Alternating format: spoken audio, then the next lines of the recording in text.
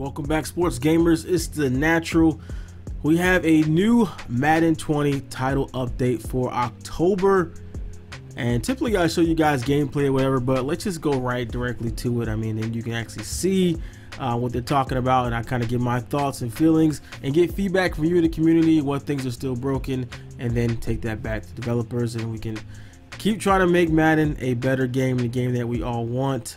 Starting off the key highlights, Keenan Allen, who was much maligned Keenan Allen, who was pissed off about his ratings and everything at the game when it was coming out. He is now been upgraded to a superstar X Factor, deservedly so, because he has been killing it this year, just torching, like single-handedly kept the Chargers in games, been a total opposite, one of the most dominant receivers in the league, might have been the most dominant receiver in the league this year. So he has been replaced Antonio Brown, who was actually not on the team, and filing about 99 grievances against various teams that he's been cut by from his own foolishness. All right, so Allen's equipped abilities: X Factor, rack 'em up, wins contested, rack catches versus single coverage when in the zone, and a superstar ability, slot-o-matic. That's fine. It would have been cool if they would have just gave him something a little bit different. Pretty much in and out elite is nice, slot-o-matic is neat. So I mean, you know, two good ones, no complaints. But it'd been cool if they gave him someone that, you know, someone didn't ability someone didn't have already. That would have been nice, but that's fine. Now that kind of definitely fits him. The full on-field player control has been added for franchise players. For QB1, the default set to off, but we enable in league settings. This allows player lock users to have more control over their experience behind the sticks. This is something that people have been complaining about for a while, especially not having the control they want, the cameras that they want, and those type of modes. I personally don't play those type of offline modes like that, but they're very popular, so it's good that they rolled this out for offline games and cloud games against the CPU to kind of, you know, give more control the users. So that's always a good thing. Now on some franchise news stories updates. First portion of a complete revamp of the franchise news system. More emphasis on big games between good teams, realistic reactions to interesting results from the week, Super Bowl matchup, and more news posts per season. More updates like this are coming in future time. That is good to hear. Anytime I hear anything about franchise, I am on board. New game day stories and challenges have been added for franchise users. So the scenario engine, we all know, it allows to add more unique game day challenges and rewards. It's been a little stale. I complained about that and put that out when I first got my hands on with franchise, but they're going to keep building upon that, adding new dynamic situations, rewards. That's going to be good. It has so much potential in the scenario engine, and I feel like a lot of it right now is wasted, but they continue to build upon that. That's really great news. Added functionality for generated rookies to earn and equip abilities in new and existing franchise leagues. The key there is existing franchise leagues, because I don't know who haven't started their franchise league already, and no one wants to restart their league to get an update. So it's good that future updates, they try their best to get it for existing updates. I know a big challenge for that is the fact they don't want to corrupt anyone's database with that. So you know, that's a good thing, that, you know, have to be careful, because you don't want to roll out an update to update existing franchise, corrupt everyone's database, and then you're gonna have a lot of pissed off people if their franchise doesn't work anymore and they're a few years in, especially online guys. So this was missing, and most notable when he launched offensive line abilities in an early update. This is a follow-up to fixing that issue. Oh, great. So the global updates, general stability and connectivity improvements, likeness. I have a likeness video coming. They updated several likenesses of players. You guys seem to really like those likeness updates. And let me know in the comments, like what I typically typically do have the old version next to the updated one, or do you guys like it more when I do the new one versus the real life player? Let me know what you guys prefer, but I definitely have a likeness update video coming for that. They got some uniform detail updates to current classic uniforms for Vikings, Dolphins, Bills, Titans, Panthers, Eagles, and Browns. I might include that in the likeness update. Just throw that in there. Some stadium and field updates, updated home field end zones, stadium details, EA Madden logo on the practice stadium. They have a high volume of that. Actually going to get with the Equipment Guru and get some more details on that. I might just do specific presentation video just for this type of stuff. On the low, just for you guys, I might be doing an equipment video. Supposedly there's some equipment that got snuck into this update, so I might take a look at that. I might be doing a little video on that. I gotta get more information, and it's tough because if they don't put in the patch notes, I literally have to go through and find where the equipment's at, you know, try to get screenshots for you guys, all that. It's a lot of work, so something I'm working on kind of behind the scenes. Hopefully I can do another equipment video, or I might just do a general equipment video and then one specifically for this update. So stay tuned for that. Franchise specifically, let's switch over here, and then we can take a look here. Added full on field control, QB1, we talked about that, and some bug fixes for hidden. Yeah, so the issue with the hidden dev tray snap count to reset. So that's actually, I think that's fixed, but I think they snuck that one in, because I just noticed in my own franchise that one of my rookies was no longer actually doing that. Like the snap counts were actually getting counted. So let's see. I'm trying to think who on the Browns would have what? Maybe the cornerback was Greedy. Would he have a hidden one? Yeah, so before that just kept resetting, but in my own personal franchise it actually stopped within the past week. It didn't reset anymore. They actually was starting to accumulate, so I think they snuck that one in, but it's listed here as a fix. That was a big one people were really upset about in franchise. They added the X Factor database to view in franchise mode, so you can see which superstars and X Factors are in the league, allowing players to scout their competition before game day. That is really, really cool. See here, X Factor database, and then you can go here and you can see who is okay, I'm assuming you better sort the drop down. Oh wow, oh wow, yeah, this is live. And it kicks me back out. All right, so that's something that I guess they have to keep working on that one. Oh my god. So that obviously that's not what's not working, but it's there. So I'm assuming how it's supposed to work is that we would go here and we would be able to see the little drop down with different teams, like how you do before the game starts. I'm assuming it's the same one here, and you can take a look at that. So it's good that you have that ability to do that. So added new league settings for minimum roster size. Let's take a look at that here. Settings, league settings. So you can see two new things they added in: full on-field control. You control all your players on the team in Super Sim at any point, similar to Coach Owner mode. So before, when you were playing single player or QB1, you couldn't do that yet. But now with that on, you have the ability to control more than just your player. Minimum roster size, so you can set that, and they give you for multi-user leagues, which mostly I play in, 51 players. In-season player movement limit, you can set that, determine amount of players user can add or remove from their team. So that's good. You can kind of restrict that a little bit. Players overall cut restriction, no restriction, 60 overall. So this is great because you would hate, especially when you start a new franchise and the CPU just starts cutting people automatically, not even give you a chance before someone hops in on the team. So this should help with that, to set that so that will not happen. Oh yeah, that's great. 99, that means they won't cut anybody. And the off-season player cut limit determines the amount of players the user may cut during each off-season stage. I like how they give little recommendations there for, I guess they got I just say online CFM leagues, but multi-user leagues. So that's good. Fix the issue causing some formations to be flipped in the formation subs. I felt like all the formations were flipped in the formation subs. Like, anyone ever do the formation subs in here? Because I always felt that's the way it was. Like, it was always opposite of what it was in the game.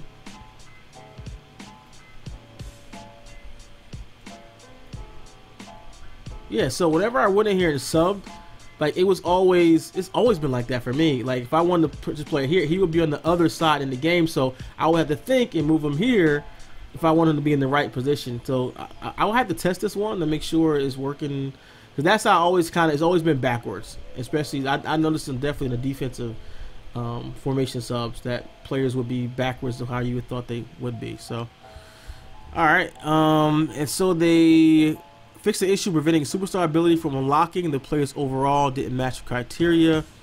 Updated future Super Bowl stadiums in newly created leagues. They added about 1, 2, 3, 4. Yeah, it's fine. Fix the issue where user-controlled players were retired and available in the free agent pool. There's a ton of fixes here. Let me flip back over so you guys can see that. Yeah, so all these teams: South Florida, Tampa, Los Angeles, Glendale. You know, but again, newly created. You know, not updated in current one, so that kind of sucks. Hopefully, they can get that into existing, or it's gonna be like, man. The next year is gonna be like, don't start your leagues before week 5. It's like keeps getting longer and longer. You have to wait to get all these updates. Increased XP rewards for boss battles. Fix issues causing bad text display when Jack Ford reached out for a Super Bowl game. Updated FSU coach. Fix a typo. I don't care about typos. Issue with causing overalls to in the front end to be wildly different from the overalls in franchise. I have seen this. They have different calculations for franchise mode versus just head-to-head regular standard roster. So yeah, this wasn't a big issue because the ratings were still the same, but it was just the overall would be different. Some text. Let's see. Fix the issue causing CPU teams using 3-4 schemes to cut too many middle linebackers. Yeah. Draftcast editor. Oh, now this is good stuff here. So game day stories, scenarios, breakout scenario arcs in franchise coach mode. Breakout defensive tackle in franchise mode playing as coach. A superstar defensive tackle on a user team has a chance to become a superstar X Factor DT based upon in-game.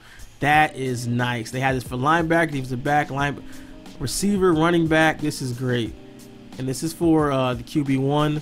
Same thing, running back, receiver, running back. This is good to see.